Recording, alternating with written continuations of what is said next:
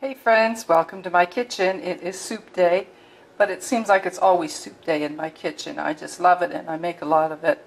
Last night I soaked a half a bag of Great Northern beans and I just cooked them off and they're tender. So the first thing I'm going to do is dish out enough of the beans to fill these two little containers, and they're going to go in the freezer for future dishes. I've got a couple of hot dogs, some garlic cloves, lots of onion, some carrot, some celery tops. I found a little bit of bacon in the freezer. There's going to be bay leaf and parsley, chicken broth, probably a little bit of cumin just for a hint of smokiness, some garlic and onion powders, and rosemary, black pepper, and salt to taste. So let me get going and I will bring you back, okay? In addition to the vegetables that I already mentioned, I found a small potato and I'm going to also add a little bit of cabbage. So here goes.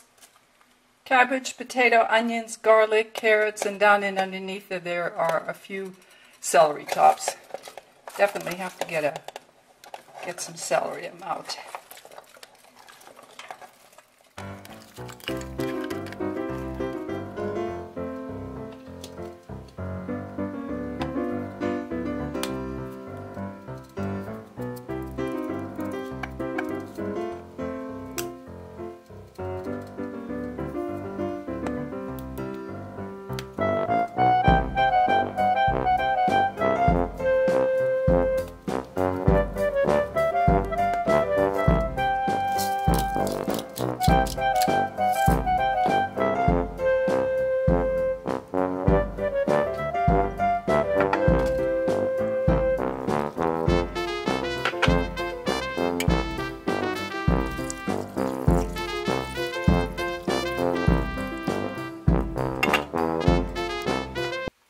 At this point, the meat and the vegetables and the beans are combined.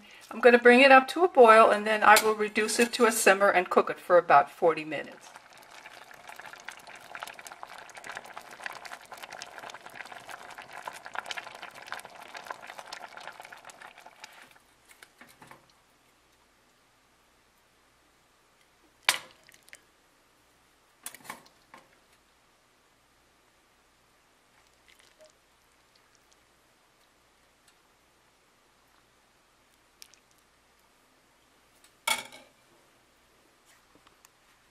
Here you go.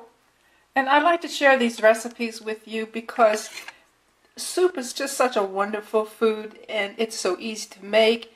You can look in your refrigerator and pantry and find all kinds of things that you can put together and just come up with a really delicious meal. So I hope you guys have a great evening. I thank you so much for stopping by and I'll see you soon.